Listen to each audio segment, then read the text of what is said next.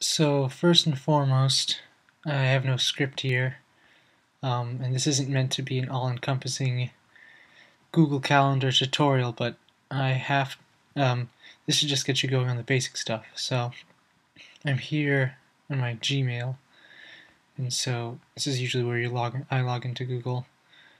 You can go up here, get to your Google Calendar. If not, you can look under more. And so here, I have totally blank right now, just so I can show you how to set it up. And you'll start with the default calendar here.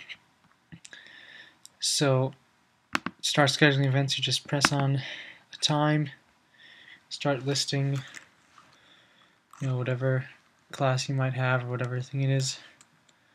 So,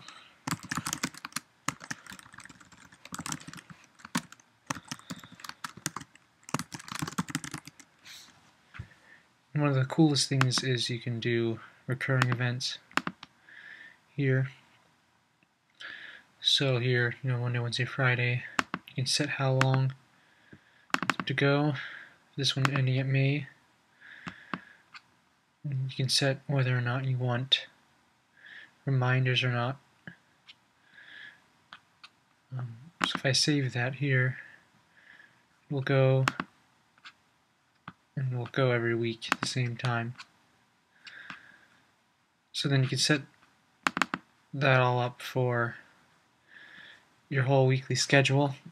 And another feature of Google Calendars that's really useful is you can share this with other people who have Google Calendars. So you go here to your calendar, go to calendar settings, and then you just input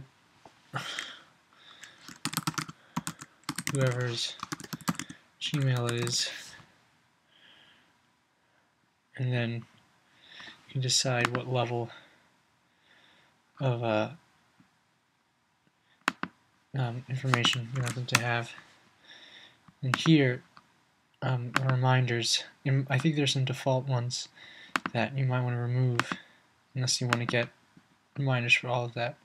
Then ideally you'd save that to whatever changes. That's pretty much it.